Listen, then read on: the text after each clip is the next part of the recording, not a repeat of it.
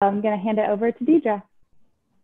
Thanks, Danielle. Thank you for the invitation and an opportunity actually to connect. I can't see everybody's face, but I feel like I'm around a lot of adults today, and so that is a great feeling. I also put on some lipstick and real clothes this morning, and that helped me feel like I got into a little bit of a routine.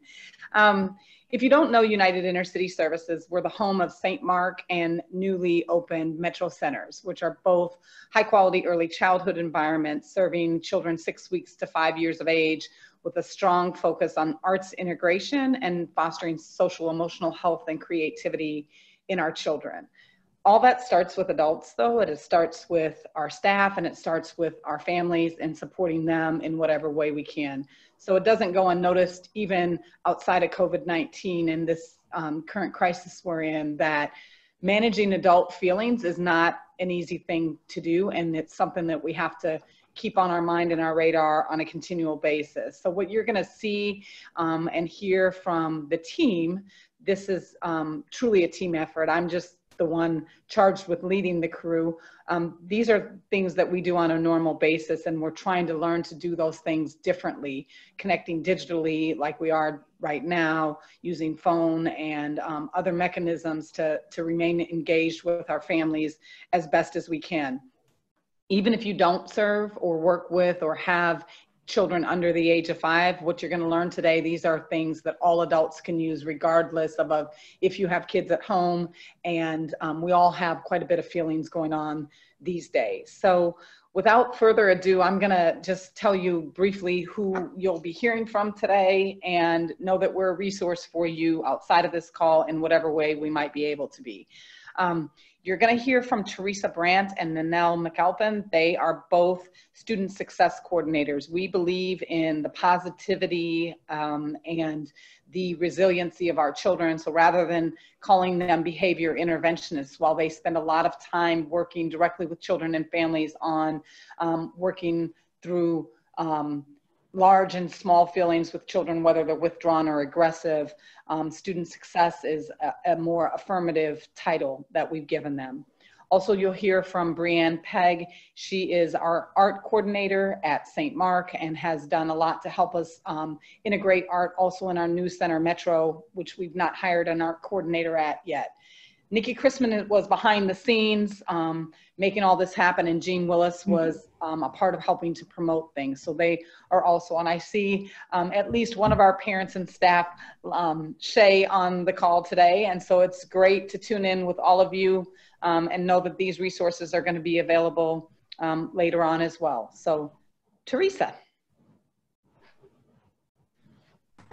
Get myself unmuted here. So welcome. I just wanted to thank you guys for giving us a little bit of your time today. I know sometimes we have to pick and choose what we give our attention to right now. And so I'm really grateful that you all are here and that you came to listen. So at St. Mark Center, I have a lot of different roles that I play throughout the day. Sometimes I'm, like Ms. Deidre said, I'm in the classroom, helping and working with children with some of their big emotions. Sometimes I also work with teachers, whether it's coaching them in the classroom or learning opportunities on our professional development days. At times, I also have the privilege of working with parents, supporting them, leading them, giving them strategies, and just sharing success stories. But what I will say is, the one thing that I promote, probably the most largest message that I promote, is that my state regulates their state, the person that I am with. I can't help someone else calm if I am not calm myself. And so I wanted to tell you a little bit of a story. The information that I was going to share with you today is going to come in just a couple minutes, but I wanted to share my own story of how I needed to really hone in on what I was feeling in order to help you all today and send my message. So Miss Bree and Miss Nanelle and Miss Nikki and I, we all met yesterday. We went through our scripts of what we were going to talk about. My plan was to go home, to check back in, put some final touches on what I was about to say. I will say, as I was driving home yesterday, I got a phone call. And that phone call was that all of Missouri schools will be closing for the rest of the year, in person at least, in the building. And I will say that I knew that that was coming. I thought I was prepared for it. But when I heard that, my heart just sank. And when I got home, I went to try to log in and work on my message for today. And I realized that I didn't feel prepared, and I didn't feel ready enough to put those touches on it yet, because I hadn't yet calmed myself and resolved within myself. And my own inner state wasn't regulated enough to help all learn today. And so I just had to take a little bit of time for myself and realize and put a name to what I was feeling. And what I was feeling was sadness. I was sad. I was sad for my own personal family. We would have to continue to manage all of the different schedules and everyone working at home and going to school at home. But I also was sad for my children. I have older children at home. I have 3 teenagers at home, 15, 17, and 19. So we have challenges. They're just a little bit different than they were when they were little. And as I was thinking about them and all of this, that my 17-year-old or our 17-year-old daughter, that she's not going to get to say goodbye to her favorite culinary teacher that's retiring this year, that she is not going to be able to wear her prom dress that she bought and she was excited for. My youngest daughter, she made the soccer team this year, and she was named captain of the JV team, and they have all spring sports been canceled. So I had to really honor that within myself, that I was sad for them, and help them understand that it's going to be okay through all of this. And I still get emotional about it. But in order for me to, as soon as I'm able to identify that within myself, then I can help and teach others. I have a vision that I wanted to share with you all today, and I'm going to try to do that here. And this will be uploaded in the resources as well. And I put some numbers on there for you. When I had to think, as I was going through a couple weeks kind of into the quarantine, and again, mind you, this is going to come with another story. My family are storytellers. So talking and sharing stories, sharing personal stories comes a little more natural to me. And I kept thinking about, as my children were either coming to me or they were having quarrels within themselves, trying to manage their feelings, their emotions. I was feeling unprepared. I was getting escalated myself with that. And I finally realized, I went for a walk and just sort of was able to understand just how stressed I was in our day-to-day lives. And so I was able to then realize that I was feeling overwhelmed. I was feeling overwhelmed with emotions. I was very, very stressed out. I kept hearing the word juggling in all of my thoughts, like juggling work, juggling all of the teacher emails, juggling their school schedules. And I didn't really know what to do with that feeling of overwhelming. And so once I was able to put a name to my feeling, then I could put some boundaries on my responses. So I decided to change a few things. I decided to check my emails a little less often. I turned off the sound to my emails. I actually went into my settings and I changed how much I get those notifications pushed to my phone. So I went out and now I have to search for those emails. And sometimes, once in a while, I'll do that even with my text messages. When I have my phone on silent, it doesn't make a sound. And that's intentional for me to stay calm and regulated, because right now, more than ever, our children need us. They need us. And when I'm giving myself to all of the other distractions that come with being home, I'm not able to give them everything that they need. And I do recognize that my children are a little bit older. It is sometimes easier for me to get away and have those moments to myself. But I do remember, and it doesn't seem like that long ago, that when my children were little. And so I would just encourage you guys to take a minute here, a minute there, put some headphones on. I see some of you have headphones on today, and those are fantastic. Just to take those little bitty snippets of time and be intentional about what you're thinking to yourself and what you're talking to yourself like in those moments. You know, put a dance song on, something to lift you up and have fun at. And you know, I just keep always coming back to that my state as a parent, my state as a teacher, my state as an educator and as a coach, it regulates others. The other states as well. And sometimes, you know, we have to be, and also going back to all of the distractions that are coming at us at lightning speed right now. Sometimes we have to be a little more intentional with what we're thinking, with our planned response. And that intentionality comes from labeling our feelings, making a plan, and then moving forward with that. And just remember that how we talk to ourselves in those moments is how our children are going to talk to themselves. My inner dialogue and how I speak to myself, whether it's inside my head or outside, and we all know, if you're like me, sometimes I catch myself talking to myself. And our children hear that. They, even when we think they're not listening, they're listening. They're listening. So just remember that. Allow yourself grace. The same compassion and love and kindness that you are responding to your children with, give that to yourself, because we're human and we are all going to get through this.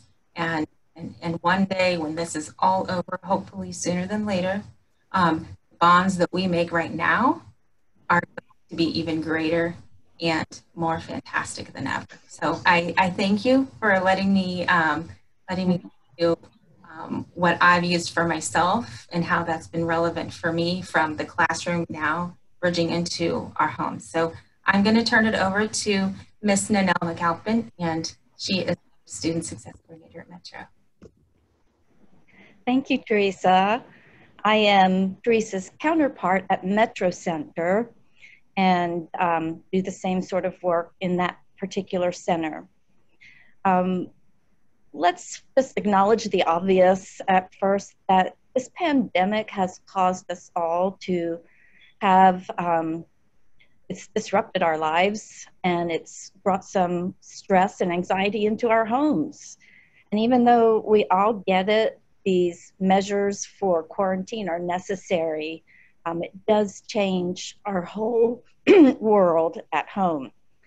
And children really don't know how to understand what they're feeling or process their feelings.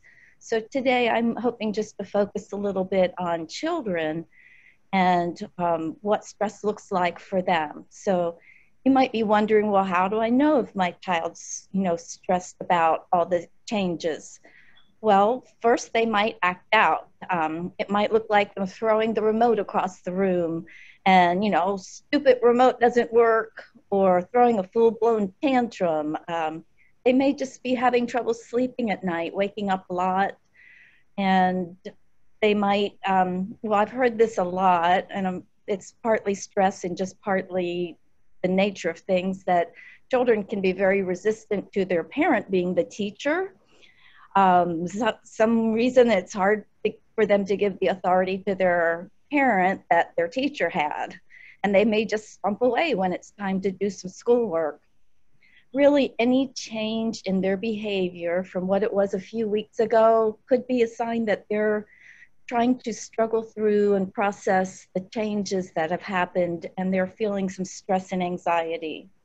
So I have 4 tips for you today that might help manage your children's stress. First, children can't always put into words what's bothering them, so they show us that through their behavior. So think of behavior as communication, and that they're trying to tell us something that they can't put into words. Their behavior shows up, and then what do you do with that big emotion that you're seeing, or the withdrawal that you see? Well, it's especially important for children to understand that they are not just their feelings, that they are more than that. That they first need to name their feelings, as Teresa was saying, we need to do as adults. That's huge for children, and they may not be able to do that on their own. So you might help them, you know, you seem a little angry, or you seem scared, you seem lonely, whatever you sense that feeling might be, and help them embrace it and thank their bodies for that feeling, because it's just part of being human to have those emotions. It's especially important for kids to understand that they are more than those feelings, though, and that they have something I call the inner self, or the core self, or your soul. It's something in us that can overcome emotions, and we have to believe that about ourselves. Your children might need to hear you say that you think they can come back to being calm. You might say something like, "Hey, you've got this. These feelings aren't going to last forever. These feelings are just feelings, so you are stronger than those feelings. I know you're going to come back to being calm." And then adult, sometimes the moment your children are having these big emotions can feel overwhelming for you. And you are not in a place where you can really help them calm, because you're not calm, as Teresa referred to. I just wanted to mention this little room, this little site I found on the web called Room of Refuge. You can Google it. It was created by the Center for Trauma-Informed Innovation. And when you click on Room for Refuge, it will play 5 minutes of relaxing music. And you can just close your eyes and take deep breaths for 5 minutes. And then you just might be a little more ready to help your child recenter. In just a little bit, my colleague Bree is going to share some wonderful creative ways that you can also help you and your child recenter, and I love her ideas. 2, to help children cope, creating a daily schedule can give children a sense of security. And I know it's taken me several weeks to figure out my new routine and my new schedule, so give yourself time to work through it and change it up. But knowing, your kids knowing what's going to happen in the day, what's going to come first and next, is going to really soothe and calm a lot of that anxiety about their day. Children, especially young children, respond really well to pictures. So you might try taking, you can draw pictures, or you can take photos of them throughout the day doing these different activities, and then make sort of a timeline and put it up on the wall or the refrigerator so they can see what the day is going to look like. I'm going to share a screen right now that is a little card that we use in our schools called the First Then card.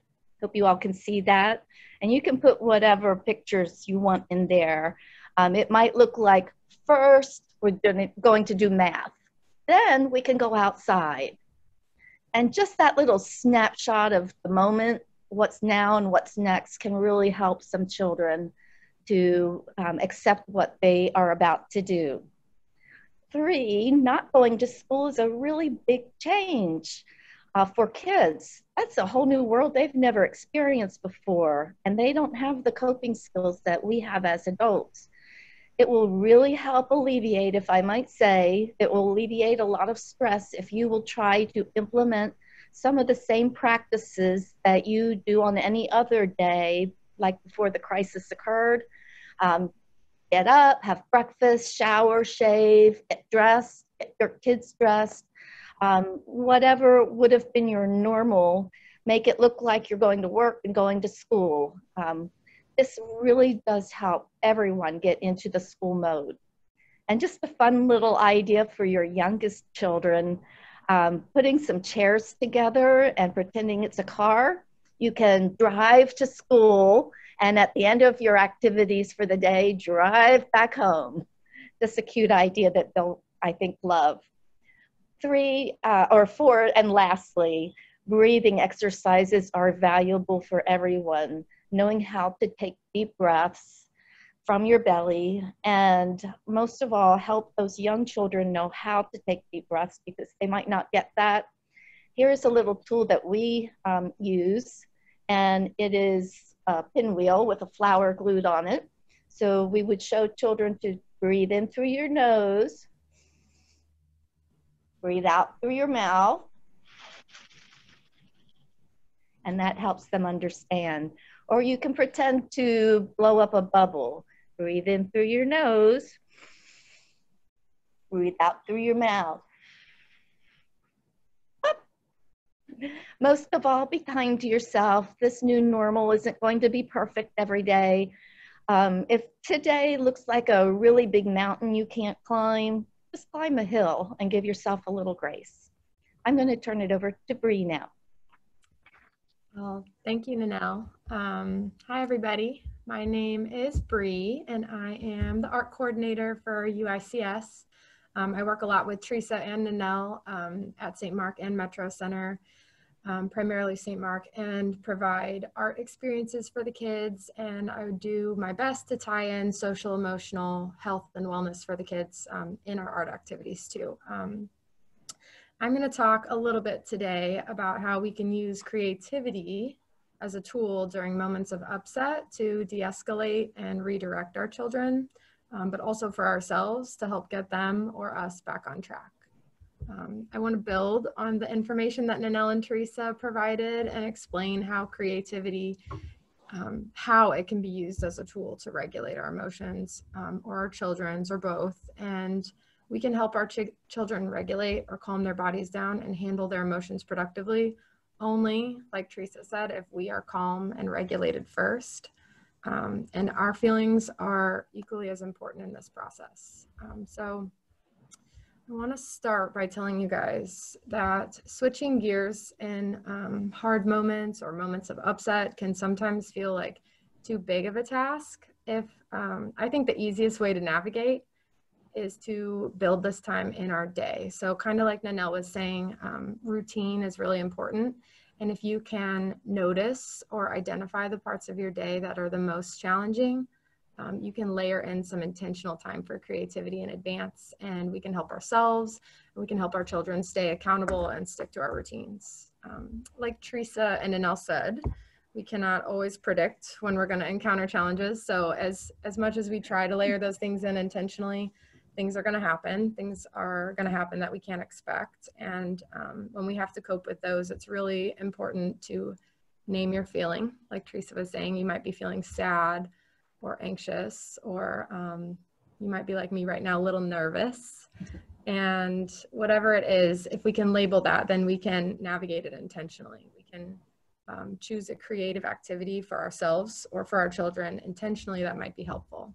So I want to continue by sharing some of the activities that I might do with our kiddos if they're having a hard moment, or that I might do myself if I'm having a stressful day.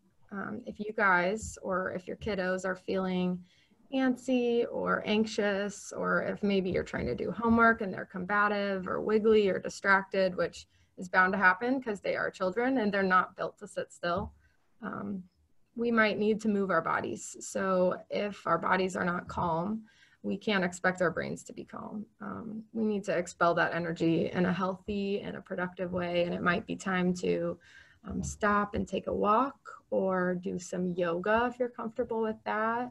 You might go outside and draw and play some hopscotch, or have a little dance party, a little dance break. It's a good way to move and wiggle about. And then something I like to do with the kids, we like to put on a puppet show, maybe with some stuffed animals, or if I'm at school and they're having a hard time focusing, or I'm trying to read a book, instead of just reading to them, we might act it out with our bodies while I read it.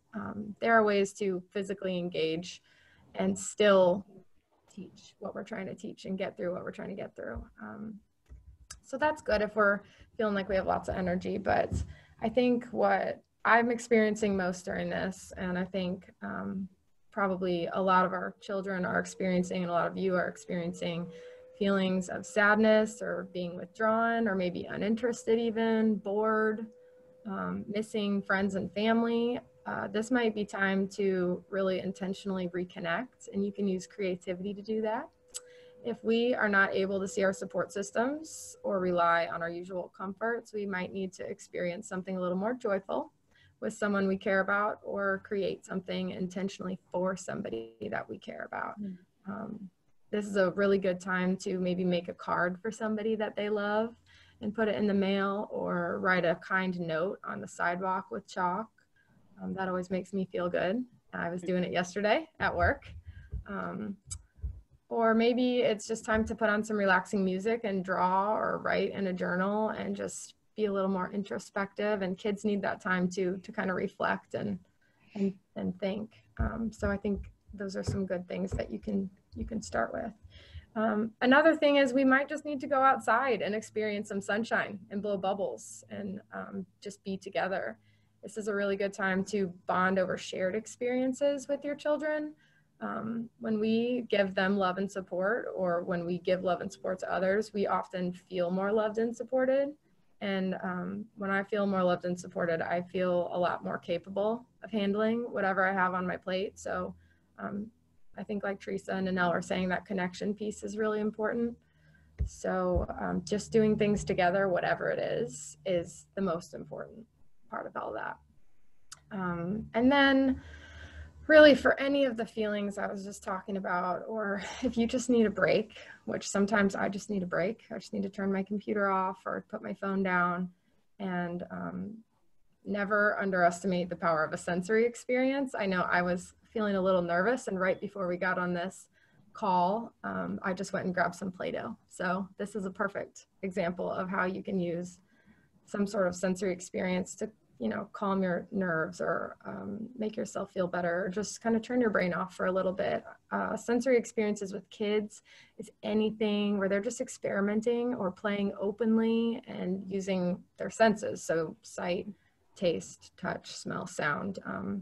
Obviously I prefer touch, so I'm squeezing this dough, but it might be playing with Play-Doh. It could be baking together and letting them measure the ingredients. It could be playing in the dirt outside, or water, which if that makes you a little stressed because of the mess, then you could do something inside that's a little maybe more clean, like mixing a little food coloring in their applesauce and letting them eat something that's just a little more exciting that day, or playing with shaving cream in the bathtub where you can easily wash it off.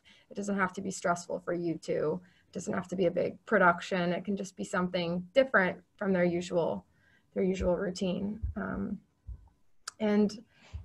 But it's also important to remember that just because it is a break, it does not mean that they are not still learning.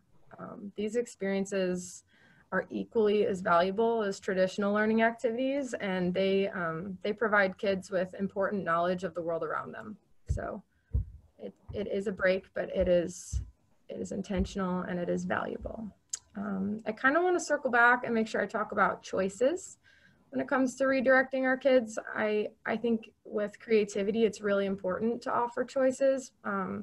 It gives them a sense of autonomy, and it's not only important for them to name their feeling and take a deep breath and try to physically calm their bodies if they're upset, but offering some creative choices is another way to give them back some control. And I think during all of this, everybody's feeling a little bit, myself included, out of control, and that can make you feel unsafe. And when our kids feel unsafe, they might, like Nanelle was saying, take that out in some of their behaviors, and you might see some things that you don't normally see. An example of something I might say to a child who is upset is, hey, it seems like you are frustrated.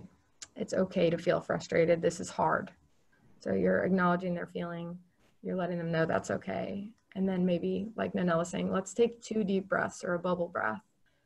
Or that's when you get the pinwheel out. And then I like to then follow that up with some creative choices. Would you like to take a break outside together? Would you like to play with sidewalk chalk with me? Or we could blow bubbles. It's your choice. And that, giving them that framework to work within, lets them have some control and some power back. And they'll almost always pick one of those choices. Or if they don't like those choices, you can provide a different set of choices that work. It's important when you're giving choices. I learned this the hard way early in my teaching career. Don't give children choices that are not actually acceptable choices.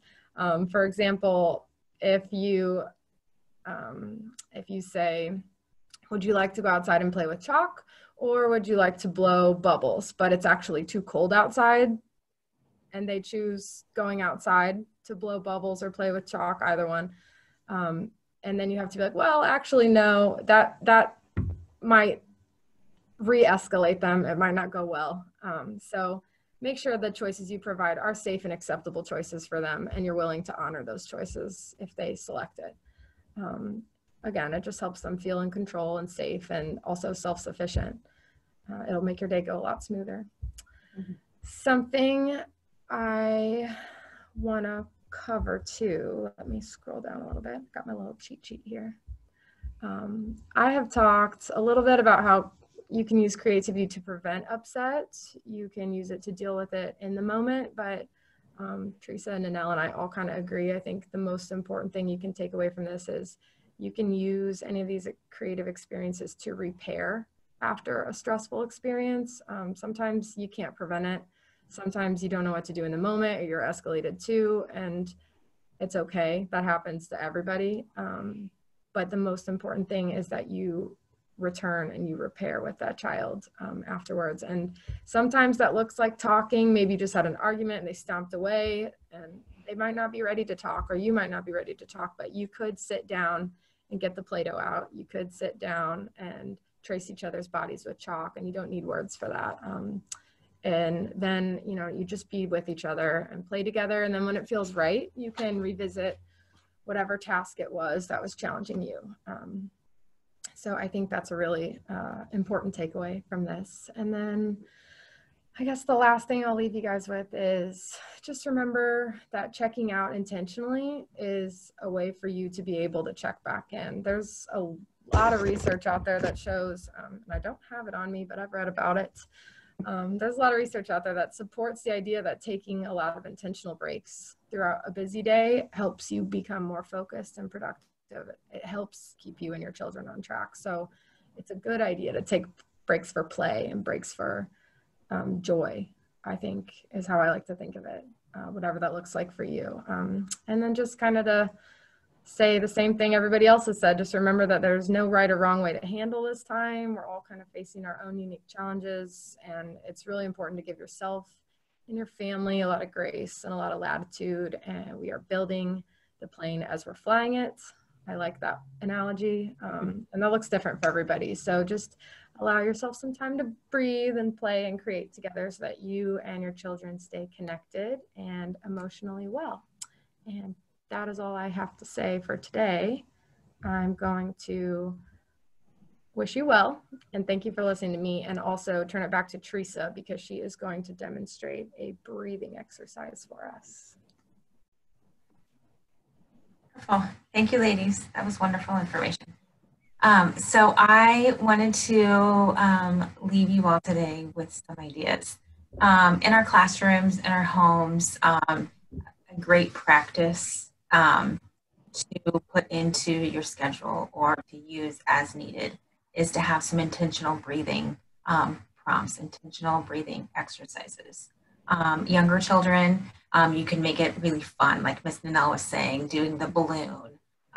Sometimes I've been in a classroom before, and this a little friend loved Frozen. She was a big Elsa fan. And so we just called it an Elsa breath. So, you know, when they're getting the cold and she's turning, and so when on this spiral, she's breathing in together. And then when we like throw the cold out, that's the exhale. So we do Spider-Man breaths, inhaling, exhaling, really making it fun for them. Like I was saying, my children are a little older at home, so they don't like all of the silliness in those kind of exercises. So we do something at home that's a little bit different. And I invite you, if you all would like to put your hands up like this. And I'm going to take my finger and I'm going to trace up. When I go up, when I go up a finger, we're going to inhale. As I'm going down, we're going to exhale. And I will say I am intentionally going slow on the down because our exhale is the most important part of intentional breathing exercises. Also, when we're exhaling, I invite you, and we all are on mute, so you can make a silly noise as you want to make a noise as you exhale. That does a couple different things. That makes it fun. We want our children to have fun with these exercises. They don't know how important this is to our brains, to their brains, to our brains, but it is vital. It's vital. And the more fun that we can make it for them, the more they're going to want to do it. So each exhale, I'm going to make a silly sound. It makes it fun. And it also is builds in a little bit of mindfulness practice. The more we pay attention to our exhale, the more that we are going to intentionally be able to draw that out and create a longer exhale than an inhale. So here we go. Let me turn it here. So inhale.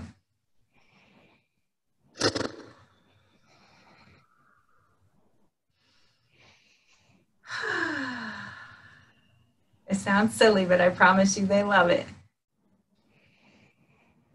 Whew.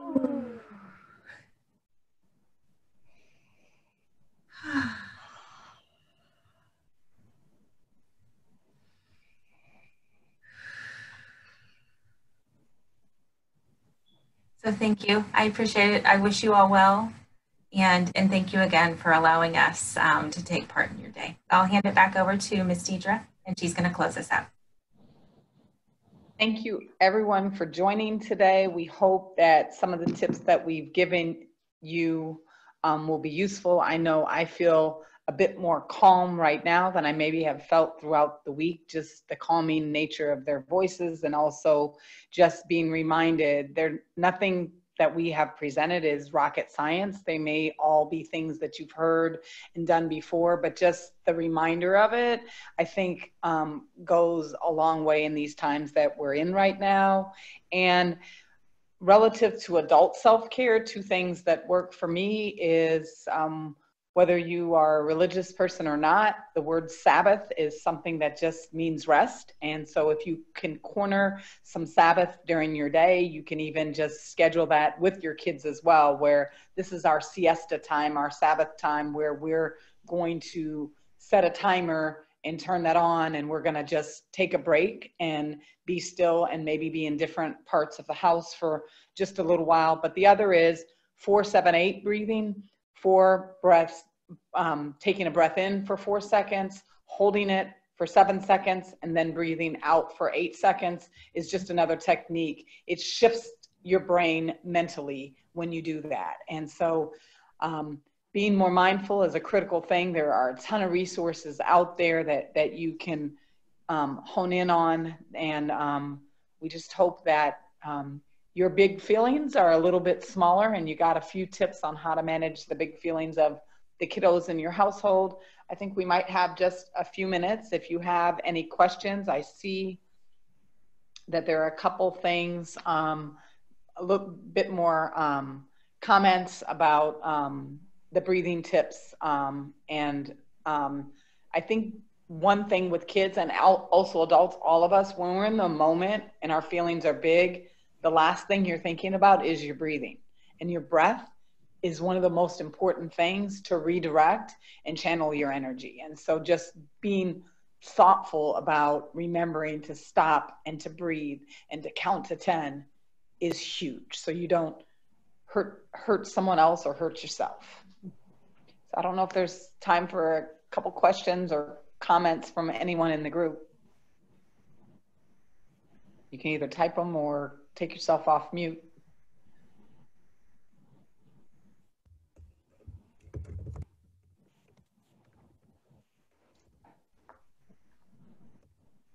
Thanks, Ms. Shea. I might add something really quickly when it comes to breath. Ms. Deidre, as you were talking about how it's so important in that moment to breathe. When I became, because what we're all trying to do here is just to be more intentional and so then we feel a little bit more prepared when those moments of upset come. What I I was noticing in my intentionality of breathing is that when I was getting upset, I was holding my breath. It's not that I was like breathing shallow or breathing deeply or breathing faster. It's just that I was actually holding my breath. I never would have noticed that had I not been intentional in thinking about what kind of breaths that I should be taking in those moments. So just something to kind of be aware of. I think that the thing for me as a parent, caregiver, grandparent, and trying to lead a team of educators is, as adults, we try to control children's feelings and emotions, and we get into these huge power struggles, and particularly when kids are angry, and not just letting them be mad or be sad. Like, we want to like force them to get out of how they feel. But just think about when you're mad and somebody tells you, calm down. Like, oh, it's just agitating. And I see that most of us on this call are women. As women, we really hate to be told to calm down. It's very condescending and frustrating for us. That's how that feels for kids when we try to tell them what to feel, how to feel, when to feel it. And the feelings are just the feelings. And what they do with the feeling is the challenging part. And so, just say, hey, as was said, just saying, I see you're mad. I would be too. I know you're frustrated. So just trying not to, because your kids, just like you, they're frustrated right now. They want to be at school. They want to be away from you as much as you want to get away from them. And right now, it's just not an option. And it's okay to just tell them, I know, and not feel like you got to fix it. So that's the last word of the day from me. And a lot of vitamin D goes a long way. Amazing what happens when you just get outside and let the wind blow through your hair. Even if you don't have it, Jean. Oh, we all wish you well from our hearts.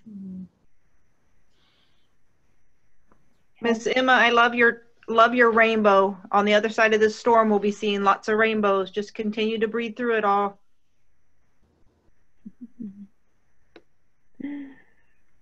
Thanks for hosting us, Danielle. Yes. Thank you to Deidre, Bree, Nanelle, Nikki, Teresa. Thank you so much for sharing all your wisdom, tips, your heart, your emotions today. We really appreciate it. We will be distributing a recording of this webinar out, so be looking for that and pass that on to anyone else. I think we all know someone who could probably use this 45 minutes of reflection and thinking about how to manage our feelings. So with that, I'm going to go ahead and end this meeting, but thank you to everyone who participated, and we'll be doing a couple more webinars related to education at home, so be on the lookout for that. But thank you so much.